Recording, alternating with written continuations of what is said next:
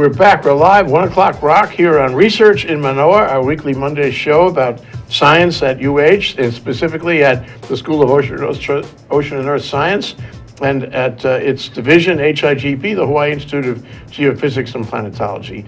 And an old friend joins us, Andrea Gabrieli. He's a researcher and a PhD candidate there. And the last time he was around, he came and talked to us about hyperspectral imaging of I guess volcanoes and lava and eruptions and all that. And now we're talking about sort of the kissing cousin of that subject. We're talking about magma chambers down below. Exactly, Jay. Great to be back. Thanks for having me here. Absolutely. So magma chambers, and the official title is Journeyed into the Heart of the Volcano. Wow. Yeah, today we're going to go last time we talked about, as you said, hyperspectral imaging and how we could actually map volcanic gases, what they could tell us about eruptions and all that. But today we're going to go within the volcano, so we're going to talk about what happens below the crust, within the edifice of the volcano. This is very interesting stuff because people don't really know. They just know that the volcano erupts. That's what volcanoes do. But we're talking about the process of eruption before it happens. Exactly. And if we can have maybe the first slide up, okay. we can see. We have some slides. Oops, what is that now? Oh, this is a very familiar view for those of us who live in Hawaii. This is the summit of Kilauea volcano. And you can see that's the Halema'oma'o vent. Within the vent there is another crater, they call it the overlook vent. That's where there is the lava lake from which you can see the reddish glow coming from it. So magma chambers, this magma comes from within the volcano, and particularly there are lots of sources. In Hawaii, for example, it comes from the so-called hotspot, which is stationary with respect to the Pacific plate that moves. So this is why we have an island chains. For example, in other areas, we can have subduction zones, so a plate subducting beneath another one. Yeah. Yes. And then this huge material, forces involved. Huge forces. Yeah. Huge earthquakes that the energy can be released, but also the material that go down is partially melted.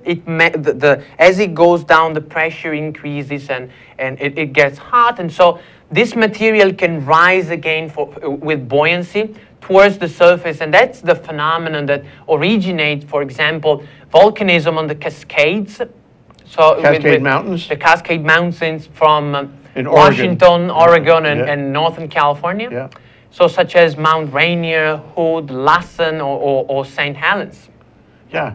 Oh, I have so many questions about these magma chambers. First of all, how deep are they? I mean, are they right below the surface? Are they right below where the lava is erupting out of the volcano, or are they way down there? There are, the depth, of course, changes for these magma chambers, and there can be multiple magma chambers in a volcano as well. That's actually what we have here at Kilauea volcano, because we have multiple magma chambers within the same edifice, and people are mapping these thanks to earthquakes. Because as the seismic waves travel into the edifice of the volcano, once the rock breaks and the waves are propagating, the velocity of these waves change with the material. So if it's liquid, if it's solid, if it's partially melted, the velocity is different. And so that's how people can map these magma chambers. Okay, but hyperspectral imaging not going to help you. You have to have different tools than for an eruption itself. There are a variety of tools that are used to forecast volcanic eruptions. This work we're doing here at the University of Hawaii with hyperspectral imaging can help us detecting gases, and gases can help us infer what's going on within the volcano. So what's the principle? If I see a certain gas coming out, now it's not erupting yet, right? But I see a certain gas coming out. This is going to tell you that it will erupt, and it's going to tell you something about the chamber below. How do you determine that? It's the depth of exsolution of these gases from the magma, from the bulk of the magma. How do you spell that?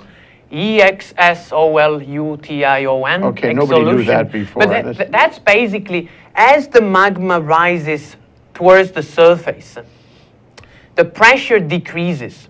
So as the pressure decreases, gases are being released, are exhaled from the main bulk of the magma. And the interesting thing is that these gases exhaled are released at different depths. Yeah. So this can tell us where the magma that is degassing is as we measure these gases on the surface. And it comes through the rock. The gas comes through the rock. Comes through the rock. Pops right up. And this journey, we're going to go into a magma chamber. So this journey starts in the city of Lancaster. That's in the northwestern part of England. That's where I studied. That's where I did my master with Professor Lionel Wilson, who is also a visiting professor here at the University of Hawaii. Ah. And so if we can have, there it is. Here, that's Lancaster? That's the beautiful city of Lancaster. It was founded in the 1st century as a Roman fort, permanent Roman fort. You can see on the left the tower bell of the cathedral, in the center the castle, which dates back to the 12th century, and the River Lune on the right that goes into the Morecambe Bay.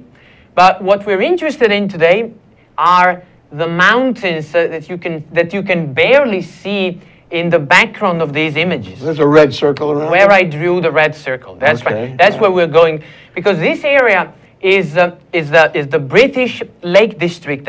That's an area that was chanted by the Romantic poets Coleridge, Samuel Taylor Coleridge, William Wordsworth. It's a beautiful area. Yeah. But 450 million years ago, in the early Ordovician period, that's what they call it, that area was actually a volcanic arc. So it was characterized by volcanic eruption, and the geology is similar to the volcanic arc of islands that we can see in the West Pacific today.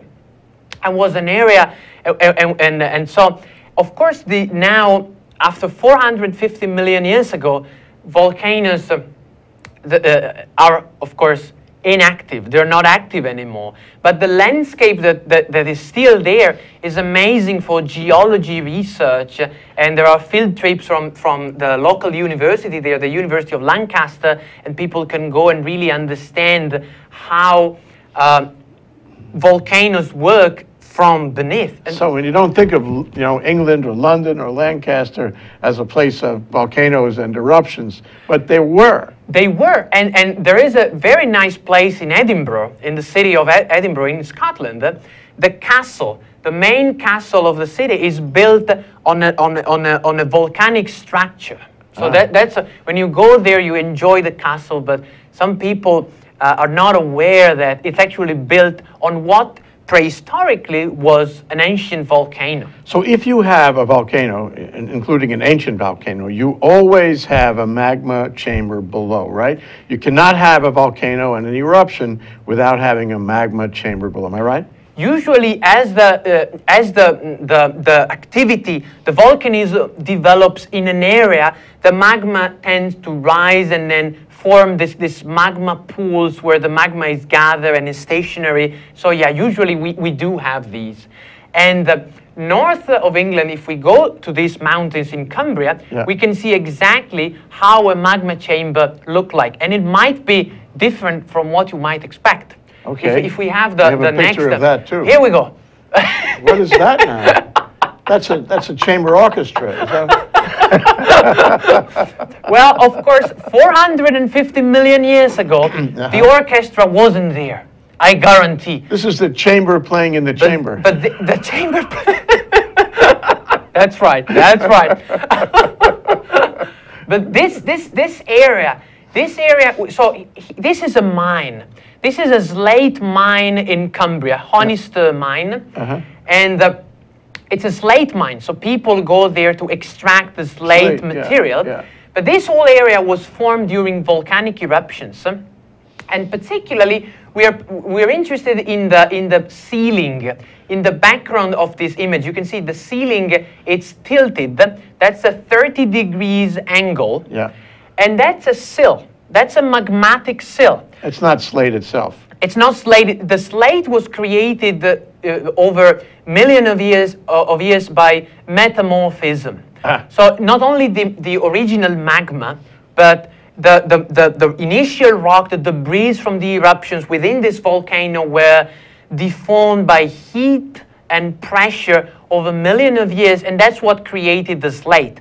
But the volcanic structure is still there. Yeah. Now, you know, if the orchestra, the chamber orchestra, could go down in there, it's not that far below the surface, right? It's not far below the surface, and usually they organize these events during the summer because it's quite an interesting area. I bet the acoustics must be beautiful in a chamber. I bet, yeah. Yeah. So the rock we're looking at this in the background, that's basically a sill. So we're talking about a body of magma that was intruded horizontally within two existing layers of rocks.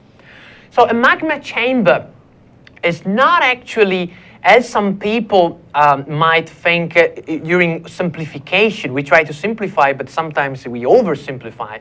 It's not actually a body, a spherical body of magma within the volcano. It's much more complex. It's a river of magma. It's an ensemble of these structures. Did you say ensemble? Ensemble. That they use that term in connection with orchestras. So that's why we have the orchestra again. It all connects. It's all together. It all connects. I know. It's an ensemble of these structures I was showing you in the pictures of the orchestra. So an ensemble of sills, which are this body of magmas that were intruded horizontally, and also dikes, which is kind of the same thing, but they're smaller and they're usually vertical. Yeah. So it's an ensemble of these features. And in the next slide, we can actually see a diagram. So this is a scheme, this is a diagram, it's a figure showing how a magma chamber might actually look like. So you can see it's not an ellipsoid, it's not a sphere, but it's a combination of all these dikes and sills within the edifice of the volcano. Now we saw a picture, so we know that, you know, the floor of the ceiling is so far apart, you know, it looked like 20, 30 feet maybe, but it could be bigger or it could be smaller, right? Absolutely. It's difficult to, usually people talk about diameter, but as I said, it's little, we can talk about the diameter of the whole material, which include both the material that is melt and the material that is partially melt. So once I was having a conversation with a petrologist here at the University of Hawaii, and we were talking about different size, different hypotheses, because the geophysical instruments tell you the difference in velocity of the seismic waves. So that gives you an estimate of the volume of the material. But that gives you the estimate of the material that is melt and also the material that is partially melt. So so petrologists usually focus on both. Yeah. In the work I've been doing in England, what we considered was just the melt, not the partially melt. So we wanted to avoid that because it was more complicated to model. We tried to simplify it a little bit, but still having a reliable result. We tested these models on Kilauea and other volcanoes to try and really understand what happens as the magma chamber gets pressurized. So pressure is one thing that it's a factor in the development of the chamber, in the size of the chamber, the way the pseudopods reach out, you know, the little tributaries reach out. But there's another, you mentioned also the seismic activity. So it sounds like it's pressure, and it's also a combination of pressure and seismic activity that push the magma against the wall of the chamber, no? And gases as well. And gases. So in the picture, in the figure we showed below, we were looking at this magma chamber. And then as the magma chamber inflates, because more material is added, comes from beneath and is added to the chamber, then the pressure increases, as you said, but also it inflates. So this inflation causes ruptures in the rocks surrounding the magma chambers. And so that's how we have earthquakes. So we have earthquake. So what volcanologists are interested in are three main things to try and forecast these eruptions. The first one is deformation. So they measure how the shape of the edifice is changing, and so they can tell this by measuring gravity, using tiltimeters and other instruments. But also you can't go in there, right? You can't go in a magma chamber. Well, you can go if it's empty, as the one in Cumbria, But if it's got hot magma, that's not a good idea. Not a good idea. And you can't put instruments in there either because it's too hot, right? But the beauty. How hot is it? Well, the temperature of the magma is 2,000 degrees Fahrenheit. And so it's rock. Magma is rock. And magma is a combination of melted rocks and gases, which are dissolved into this liquid, into this hot liquid melt. And so the first one is deformation, and then we have earthquakes activity, and the third component of these measurements that volcanologists do is actually gases. So we have three things that we can measure to try and forecast how this magma is moving within these chambers. Okay, when we come back, we're going to find out the characteristics of that movement. We're also going to find out what happens when the hot magma, touches the edges of the chamber. What happens? What kind of reaction happens there, and how come you can have a chamber orchestra within the chamber and it's not falling down on you? Okay, just asking curious questions here on ThinkTech. Andrea Gabrieli, a researcher at HIGP at SOWEST on Research in Manoa. We'll be right back for more. Hi, I'm Stacy Hayashi, and you can catch me on Mondays at 11 on ThinkTech Hawaii. Stacy to the rescue. See you then. Aloha, I'm Keli'i Akina, president of the Grassroot Institute. If you want to be an informed citizen, we invite you to watch every week as we bring wonderful guests together on E Hana Kako, a weekly program on the ThinkTech Hawaii broadcast network every Monday at 2:00 p.m. We talk with people who know what they're talking about when it comes to the economy or the government or to building a better society. So we'll see you then on E Hana Kako, which means let's work together, every Monday at 2:00 p.m. on the ThinkTech Hawaii broadcast network. Aloha.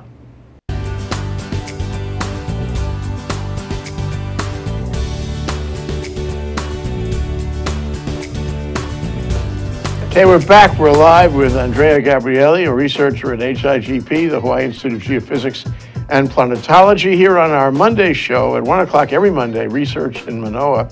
And as we left this exciting journey, it was a journey into the chamber, into the heart of the volcano. We were talking about, these three things you can measure. And my curiosity point is exactly how does that magma affect the walls of the chamber? Does it burn them off? Does it make them so hot they become part of the magma? Or, does the chamber cool the magma? And what happens at the point of contact? That's an excellent question. That's what we're actually trying to do with this modeling of chambers. This is what petrologists do. Basically, the rock that surrounds the magma chamber gets hot, as you said, because of the contact with the magma within the chamber. And then because of the pressure it is subjected to, it can go and be metamorphosed. So the nature of this rock is changed by the heat and the pressure. But as you move away from the chamber and the temperature decreases, then you have a brittle behavior of these rocks. And those fingers that are moving away, that's going to be cooler than in the center of the chamber. Then in the center, and as these fingers, these dikes and silts propagate through these layers of existing rocks, then there are earthquakes and it's brittle. But the material that is closer to the chamber is actually partially melt, so the deformation is more plastic. But then as you go away, it becomes brittle, it can break, and so we have earthquakes and other activity. Mm-hmm. One question has to come up is that, in that picture, that graphic we just looked at, which is really, to me, an important picture to understand. You show a flow of magma coming from down below, and it's coming in a fairly defined pathway there. Where does it come from, and how does it move? And does it burn up everything in its path, or does that path already exist? Again, usually it's formed. This conduit that we talk about is actually formed by many dikes. So these fingers, we can call them, that propagate through existing layers of rock. But it's usually, as I said, many dikes that propagate. And again, so those are bigger dikes than the little finger dikes. Usually, you can go on the east side here on Oahu. There are some exposed dikes from the ancient Ko'olahu volcano. Or you can go towards the Waianae coast, and even there are some, towards Kahena Point, there are some pretty impressive dikes. Usually they are 2-3 meters in size, but they can be kilometers long, but the thickness is usually 2-3 meters. So they're not the kilometers long. You mean horizontal direction? They're like a curtain. So they're like, for example, the thickness is like 2-3 meters, but then they extend like that for. But are you saying that in the center of the Earth there is one great big magma chamber, and it expresses itself in fingers of larger size and then smaller size all the way up? This magma, it has different origins, but particularly, for example, here in Hawaii, the magma is originating down within the mantle, so not at the center. The center is solid. It's a nickel and iron sphere that rotates very quickly and creates a geomagnetic field of the Earth, but that's solid. What creates the heat of the magma that is above that core? So this dates back to the formation of the solar system 4.5 billion years ago, when millions of these tiny little objects called planetesimals were colliding, and through accretion they formed the planets.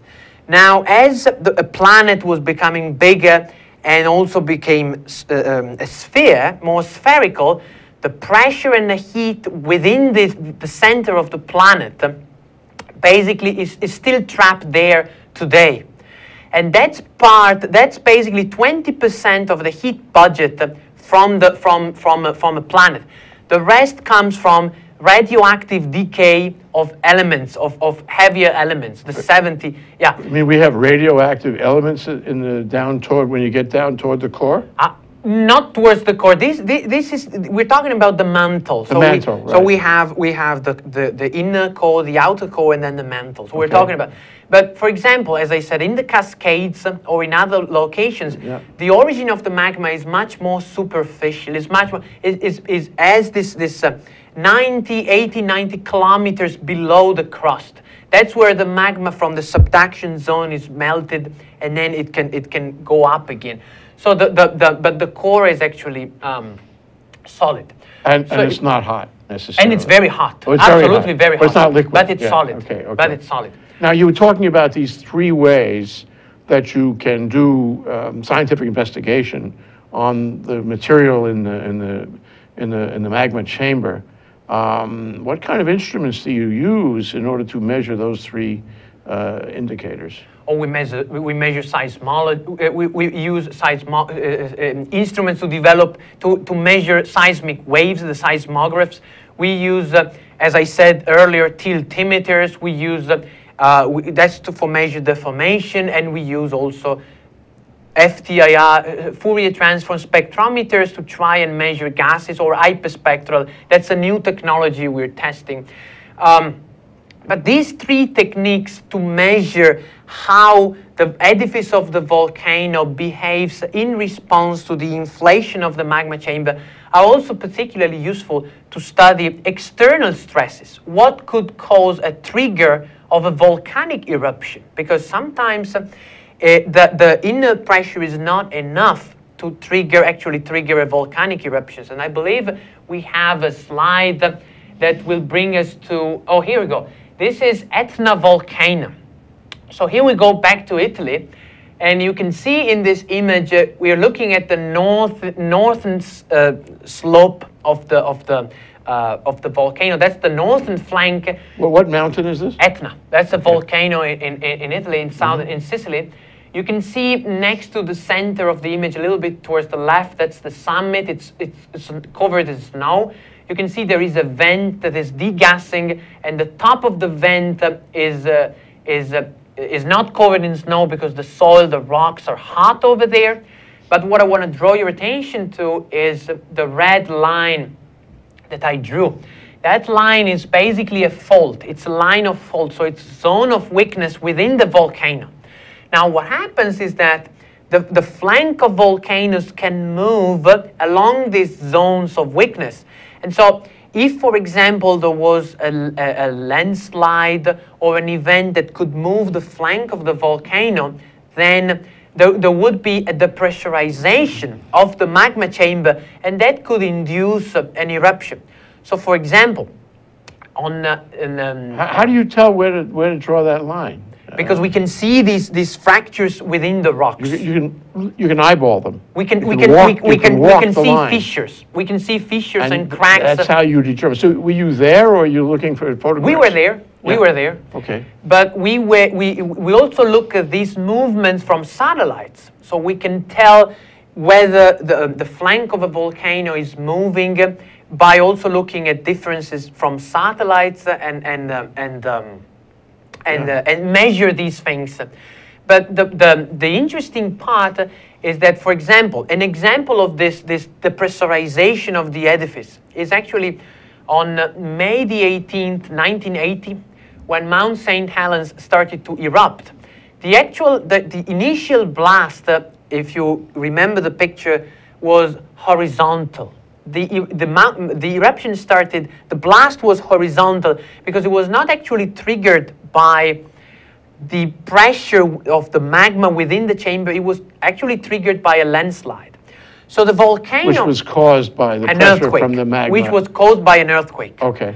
So the mountain was already pressurized. The volcano was already pressurized because of the magma that was injected. And the northern flank of the volcano was really deformed. And on that morning, there was a strong earthquake. The northern flank of the volcano started to slide down over existing layers of rocks. Subduction. Oh, no. Here we're talking about, subduction is between plates. Here we're talking about an edifice of a volcano. So we're talking about a landslide. That's a different phenomenon. Yeah, okay. But this movement of the edifice of the volcano that slided down caused the decompression of the chamber, and so that induced the main blast, the main explosion at Mount St. Helens. So they're different. These experiences, these phenomena are different. I wanted to ask you one more question before we go, and that is, are you now in a better position to predict where and when and how forceful a volcanic eruption will be because of this technology?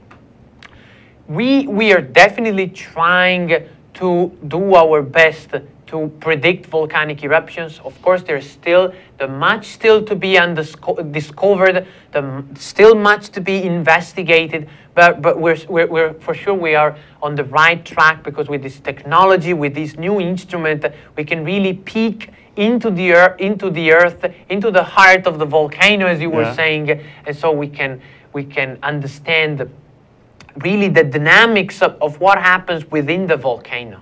And one thing is clear, volcanic eruptions aren't going away anytime soon. We're going to have more. We're going to need to predict them. That's Andrea Gabrieli. He's a researcher. Gabrieli, he's a researcher at HIGP, the Hawaii Institute of Geophysics and Planetology, at SOWEST here on Research in Manoa. And we want you to come back again soon. We want to follow everything you do. Thank you very much, Andrea. Thank you. Thank you, Jay. Aloha.